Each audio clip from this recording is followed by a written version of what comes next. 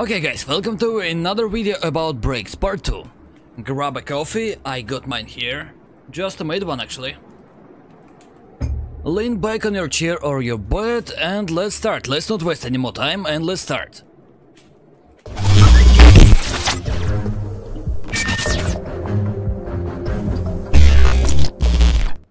We're gonna start with simple brakes, and brake number 1 you need to know, you must know. So you put your cue ball at the very bottom position, like this, and you aim right after the third ball of the bottom of the triangle pyramid, whatever you wanna call it.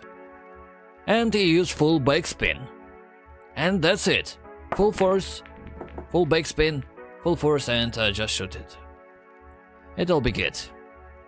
But sometimes, you know, actually, pretty often, especially with decent cues, you're gonna scratch with this brake, so I do not recommend you this brake unless you use like really bad cues. But I don't think you use bad cues since I have a video about bright diamond cue. Okay, and there we go, here we won the game, let's proceed to the brake number 2. Okay, so for this brake you wanna put your cue ball to the top left pocket. And you aim at the very last ball of the pyramid, at the bottom, from the bottom of the pyramid. And spin, you just put the circle, the spin circle, somewhere in the middle of your aim line, just like on the video. And full force, just smash it full force. And as you can see, it's not that bad, but sometimes you get a lot of clusters on the table, so it's not the best brake either. Okay, let's finish this game as a denial and proceed to the last break, to the special break. Wait, actually, there's gonna be one more break. I'll show you at the end of the video. Okay guys, now it's gonna be a break I do recommend you go for. Try this break. You must try this break. It's one of the best breaks you'll ever try. Okay, let's proceed to my personally favorite break of this video. So you wanna put your cue ball right here, at the bottom long rail, first diamond, right on it. You aim after the third ball of the bottom of the triangle, of the pyramid. And the spin is gonna be top left spin, and full force. And there we go, that's it. You can try this break with any cue, any power, any spin, doesn't matter. Just make sure it has at least like 5 force, I don't know, 4, just try it yourself. This is a decent break, one of my favorite.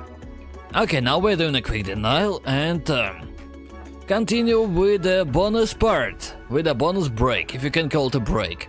A break. Anyways, let's do it.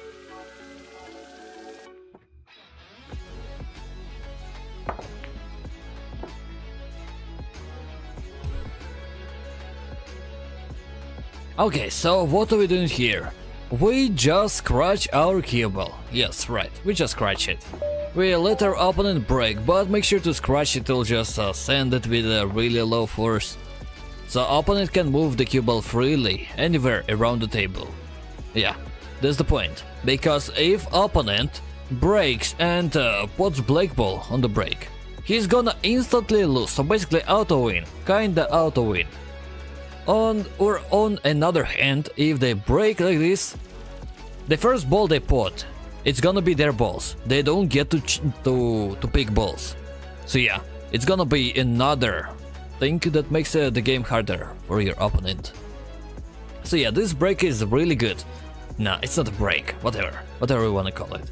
It would be really good for those people who are not really confident about their breaks. Maybe for you. Try it out.